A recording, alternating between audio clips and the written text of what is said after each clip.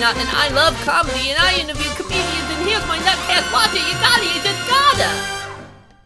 I am with one of my favorite all-time comedians, Mark Norman! Hey, how you doing? Look at this guy. He's so funny, and I am freaking out right now. Does it help your jokes when you see other things?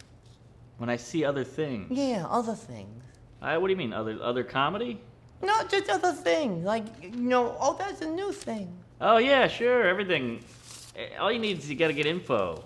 You gotta collect info to get bit ideas. So you just collect, you're just absorbing the other things? Yeah. So I should say, if I was a comedian, I should try to see other things. Yeah, like I've never seen this, and it's all... Is it helping you or hurting you? A little of both. Do you remember the first joke you ever told?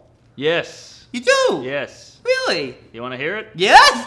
So, in class, we're learning about expressions, you know, like, don't buy the cow if you get the milk for free or whatever. And the teacher goes, now if you live in glass houses, you shouldn't.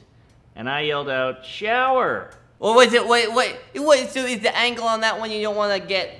Well, you don't want to shower in a glass house. Because you're naked, you're naked. Right. I get it now, you're naked. Yes.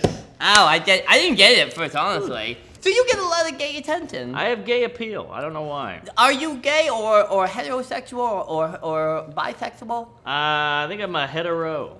Okay. What are you? I am nondescript. Asexual, eh? Well, I just love comedy. I don't see gender, I just see comedy. You're gay for comedy. I am comedy for comedy. Uh-huh.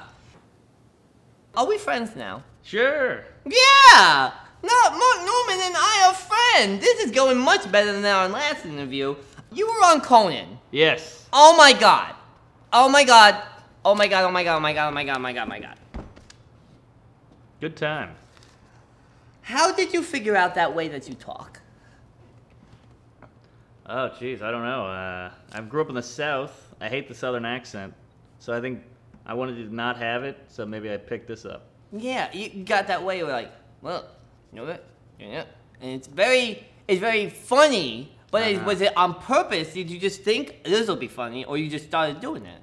I don't know. I've just been doing it forever. It's so great. I wish I had a funny way to talk, you know? You got something. The Comedy Cellar is one of the hottest venues right now. How much more popular do you think it needs to get until it moves up to the ground floor? Oh, that's a good joke. Is that a joke? Oh, yeah.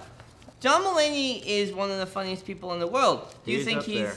the Michael Jordan of comedy, or are you the Michael Jordan of comedy? Oh, I'm not. My dad's still alive.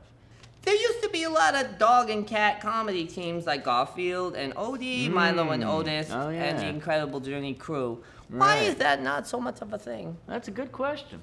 I like a cat and dog team. So do I. Yeah, we should bring that back. We could do something. You think I could be who would I be, the dog or the cat? Well, you're probably more of a hamster. Ladies and gentlemen, Mark Norman, everybody. Thank you so much, and you can find out all about him at marknorman.com, probably? Mark Norman Comedy. marknormancomedy.com, and you're going to play a show soon? Oh, who?